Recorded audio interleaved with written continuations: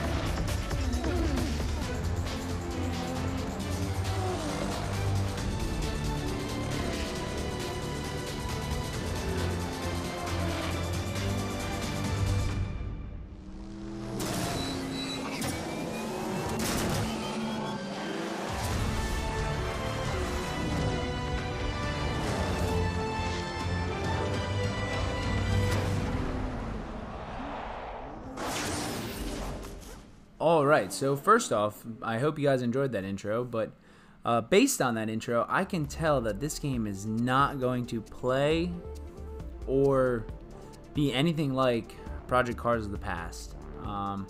It looks much more like a Simcade, and I don't even know if it's going to have any sim aspect in it at all, to be quite honest. It looks much more like an arcade racer. Maybe not as much as like Need for Speed, but certainly not what Project Cars was in the past.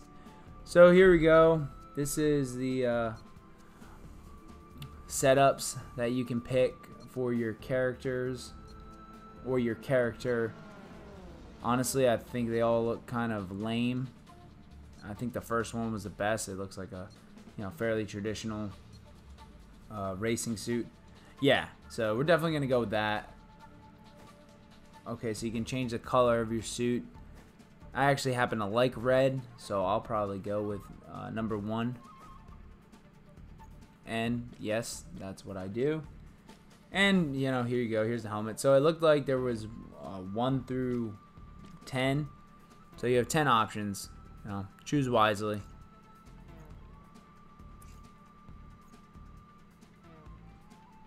Alright, so there's my character for the game. Time to pick the handling assists you want. If you're unsure what's best for you, err on the side of caution by selecting either beginner or novice. If you know your traction control from your stability control, then you might want to check out the custom setup options. Alright, so the setup in the game, you have beginner, novice, experienced, professional, and custom. Whatever your play level is, I'm just going to go to custom. I'm going to turn off all the assists. I want to see what the game actually feels like. I don't want to have any help from the game. That is probably what professional was, but whatever. Just go to custom and select what you want. Don't let the game select it. A new era of motorsports has arrived, taking what you love about racing to a whole new level. Intense action, thrilling overtakes, and exciting Another incidents trailer. are now the norm, Okay. not the exception. This one at least explains a little bit about the game. Needs a new breed of driver, and this is where you come in. We need bravery, determination, and willingness to take the risks. I'm only watching the trailer right now, but I don't think the game looks that good. Get you out on the track and see what Quite frankly, it looks okay. I'm not thrilled.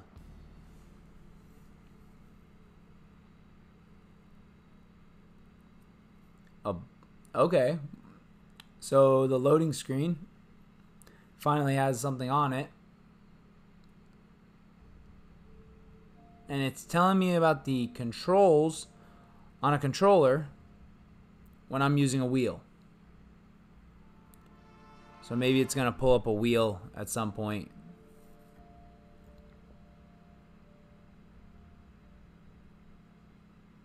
Incredibly long loading screen. Still no wheel. Maybe they intended this not to be played on a wheel. Maybe that is why the controller is only here, because they just are like, this game sucks. Don't play it on a steering wheel. Play it with a controller. Yeah, maybe. Here we go, first race.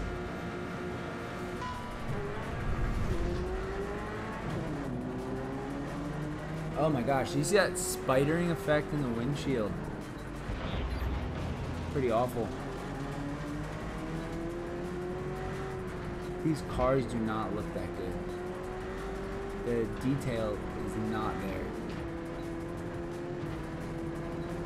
They almost look pixelated.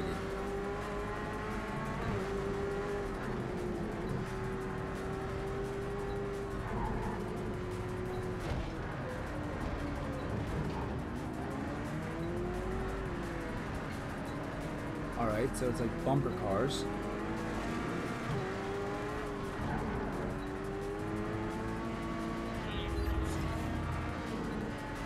And these track markers, they're not even track markers. They're just, I mean, they serve a purpose. Don't get me wrong. They do serve a purpose. They're telling you, like, hey, here's the apex, here's a braking zone, yada yada. But they're floating, you know, objects in the air. They're not real track markers. You're not gonna have like a part in the track where it's like 100-meter board, or you know, use this the end of the berm or something like that. They're just floating things in the air. Oh my gosh, this game. Right off the bat, this is not Project Cars. Not by any means. All that malarkey that she was talking about, a new world of racing, and you know, this is gonna be a great racing experience. Yeah, horse poo. It's not. It's not awful. Okay, well, it's not awful, and I have to say that in that way because this is not my kind of racing game. If anyone compares it to Grid, I suppose you could compare it a little bit to Grid, but I think it's doing Grid a great disservice because I actually enjoyed Grid, and I'm not really enjoying this. I'm gonna play it. I'm gonna see if I begin to enjoy it, but so far, not really. Yeah, look at the quality of the cars. Look, it looks like the windows are all cracked. What is that? Like, who was like, oh, that's a great design element. Let's look, like the window's been smashed. This is awful. All right, let's see how this loading screen goes.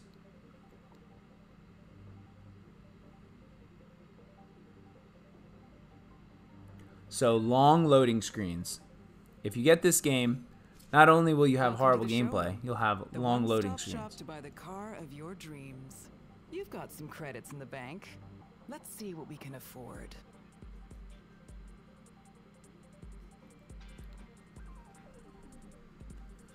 Alright, so starting up the game, we're going to have a choice of 3 vehicles. A 2013 Toyota GT86. Not a bad car in real life, fun car. A 1999 Mitsubishi Lancer. Why do we have a 1999 car in a new game? A 2016 Honda Civic Type R. Well, let's see if the traction model works in this game. I'm going to go with the all-wheel drive car. And I think the Lancer looks the best, to be honest. This is your garage. Here you can upgrade and customize your collection of cars. So let's personalize your new car to make it stand out on the track. Okay, so it looks like they definitely put a little bit of emphasis on customization. 1, 2, 3, 4, 5, 6. So 6 open livery options. I think I'm going to go with number 2. I like the white and black with the black wheels. It looks good.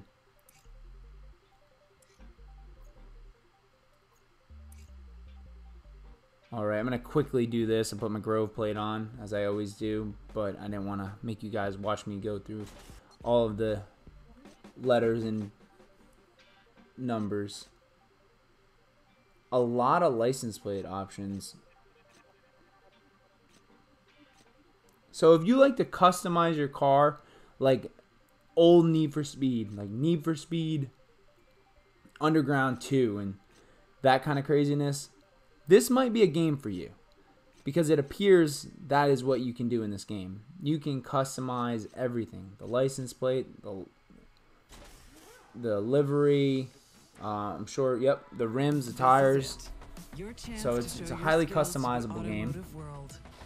You'll be up against some of the best racing talent there is, so you'll need to and fight for another every position. trailer. Results matter, and mistakes will be costly. I wonder if there's even any content in this game. So far we've had 3 trailers and we just started the game. Step of the way. Get out there and prove yourself. The career will take you on a journey through 10 unique race series.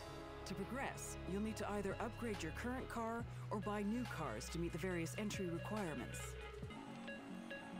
Alright, so it looks like there's different race classes.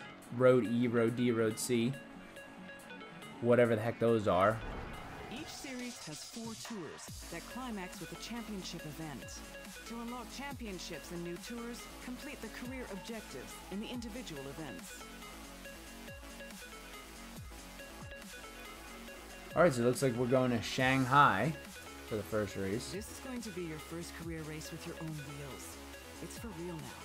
So take a quick look at the event details and objectives, then hit race to dive into the action. This game looks like a mobile game. People have said it. I've watched other reviewers say that it looks like a mobile game. It looks like a mobile game. Honestly, I'm almost doing a disservice to mobile games at this point. I mean, CSR 2, one of my favorite mobile games, looks 1,000 times better than this game. And it's using an Apple processing chip compared to a legitimate graphics card.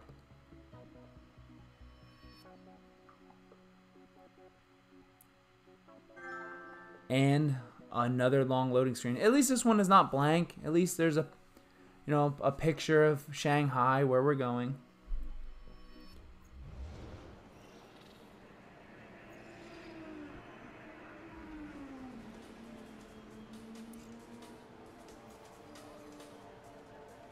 Alright, so you don't even get a chance to qualify. You just wind up somewhere in the grid. So we're 9. So we'll see if we can battle from there. I don't predict this game being very difficult, so let's just max it all out and see where we go. See what happens. Oh, and that gets us the highest XP too, so that's good. We can level up in this game quicker so we can get done with it and never play it again. Okay, your first career race. Let's get it off to a good start.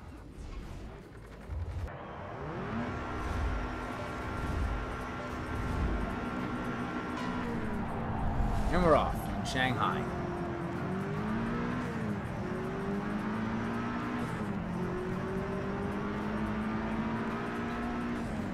The indicator in my dashboard telling me that there's cars around. Kind of annoying. Wow. Fighting oversteer that entire time in an all-wheel drive Mitsubishi Lancer. So the handling model in this game, pretty awful. I almost feel bad now because I don't feel like I've said anything positive about this game so far.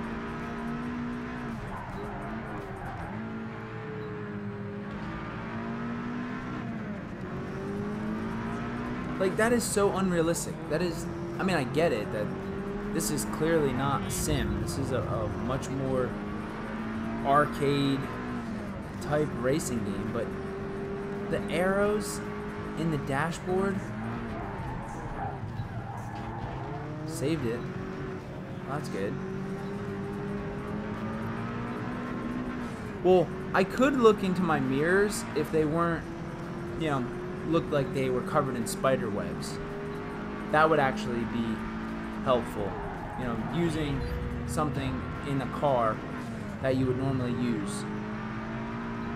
But apparently the designers for this game couldn't figure out that cobwebs is not a good look. Seriously.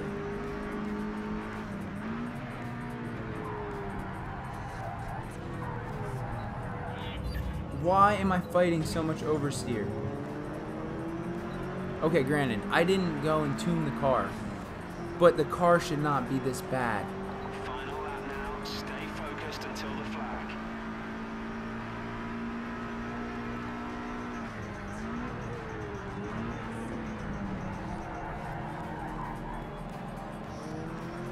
I feel like I'm playing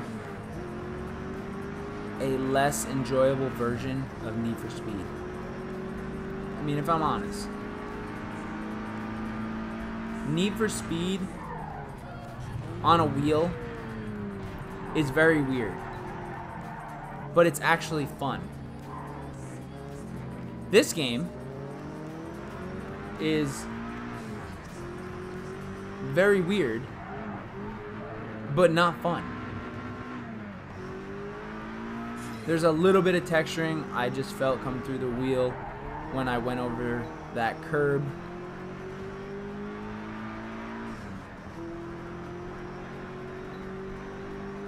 Man, I wanted to play this game and be like, okay, it's not Project Cars of old. I get it. It's some new direction. If the new direction was driving a car off a cliff and watching it burst on fire, we've succeeded. But whatever the heck this is, I am at a loss for words. Please don't compare this game to Grid, because Grid is actually fun. And if you guys want to see some more Grid content, be sure to leave a comment below, because I'll definitely do that for you. I have no idea what I did in editing there, but I guess I finished that race and I didn't complete all the objectives. So I'm going to do it again and hopefully complete all the objectives. Hopefully get my driving a little bit more dialed in. Oh wow. Start, mate. Nice one. My rear view mirror. Oh, just kidding. Just kidding, everyone. I was going to say that my rear view mirror actually looked clear, but it looked clear for about 5 seconds. Yeah, this game is not. If you are an extremely casual racer, if you just want to throw a game in on a Saturday evening or whatever, Thursday evening, because you're out on Saturday like a normal human. Although with COVID, you might not be out. Regardless, if you just want to throw a game in and, you know, play pretend race car driver and have no feel whatsoever, get this game. You will be very satisfied at how not real it is. However, if you like to play games like Assetto Corsa, F1, Gran Turismo, don't get this game. I specifically got this game because I kept seeing so many posts from video game sites that said it's a great game, it's a fantastic driving experience, and all of this hype. Well, let me tell you, the hype train died because this game is awful. I wish I could come up with something other than that to say. But it's really bad, guys. I've gotten my driving a little bit more dialed in. I still didn't play with the tuning at all. I just kind of went with it, however the game set up the car. And I'm driving slightly better, and so it's making it a little bit more enjoyable. But it really is not a good racing game. I can't even say that it's really a good game. The graphics are not that good. The sounds are not that good. The tracks are, I mean, I've only done 2 tracks, but the tracks aren't even that good. The detail is not that good. It's just not that good. Maybe if I continue to play it, if I build my car, maybe it will become a more enjoyable experience. But it's not there. It's not there right now. And if you want me to play it more, please be sure to comment and like and subscribe to the channel for more racing content. But like, look at that. Did you just see that? It literally looked like the car was on like rockers. And I mean, I wasn't even driving at that point, so that was just in-game footage. It looks like second place is right where I like to be in this game now. Second place is where we are, because you inevitably get to the final corner and something goes wrong and you wind up in second place. My goodness.